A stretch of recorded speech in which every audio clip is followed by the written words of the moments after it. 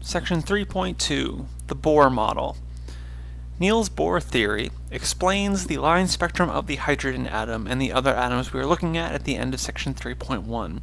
So in his theory, electrons are found in orbits around the nucleus. So we imagine the nucleus, again, which has our protons and neutrons, is kind of like, we can think of it kind of like the sun at the center, and the electrons are in orbits circling the nucleus. And so orbits that are further out are higher in energy. So as we go further away from the nucleus, the energy of the electrons increases.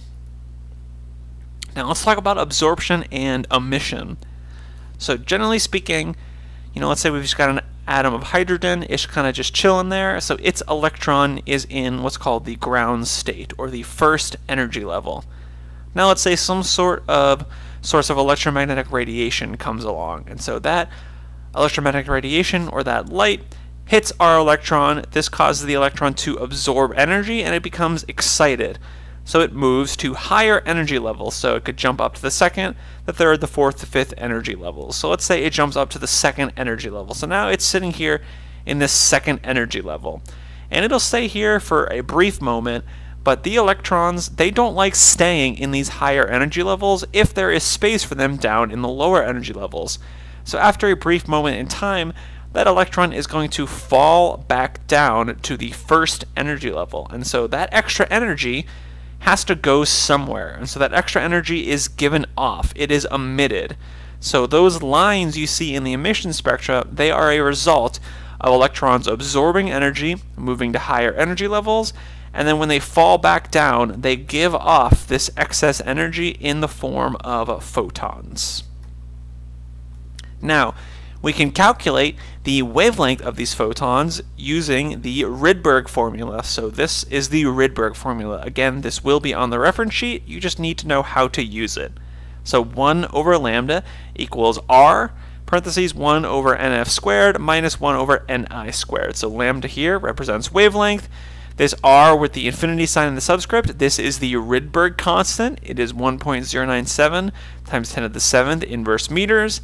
And NF and NI represent energy levels. So N sub F is the final energy level, N sub I is the initial energy level. So lines in the line spectra, they correspond to energy levels in the atom. This is why every element has a unique emission spectrum or unique line spectra, because they all have slightly different energy levels, which means they all give off slightly different photons of light.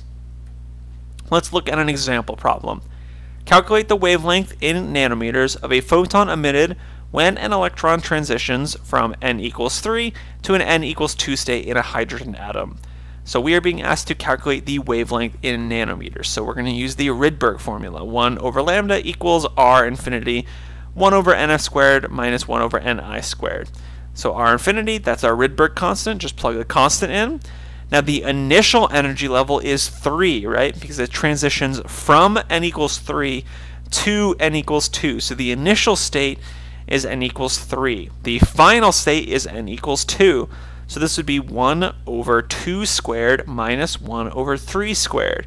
So 1/4 minus 1/9. You're going to want to do least common denominator here, so you can subtract these fractions. So 9/36 minus 4/36. So that is 5/36. So 1 over lambda equals 1.097 times 10 to the 7th multiplied by 5 over 36. All right, so that gives you 1.524 times 10 to the 6th inverse meters. Now we just need to solve for lambda. So you could multiply lambda over and then divide this constant back. So you would get lambda equals 1 over 1.524 times 10 to the 6th inverse meters, which gives a final answer of 6.562 times 10 to the negative 7th meters. When converted to nanometers, you get 656.2 nanometers. So that is around the wavelength of red light. So that red light in hydrogen's emission spectra comes from an electron falling from the third energy level to the second energy level. All right, let's do a knowledge check question. What is the wavelength of light emitted when an electron in a hydrogen atom goes from n equals 4 to n equals 1, where R infinity equals 1.097 times 10 to the 7th inverse meters?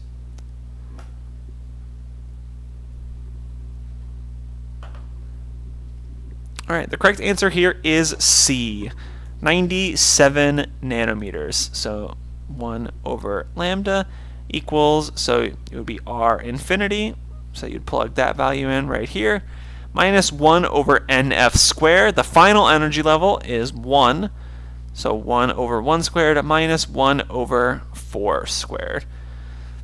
So you'd have 1 over lambda equals R infinity, and this you would end up getting here 15 over 16 when you do LCD and subtract.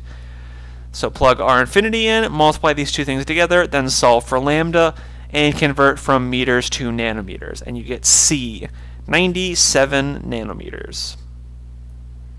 Okay, that concludes section 3.2. I'll see you in the next video for section 3.3, development of quantum theory.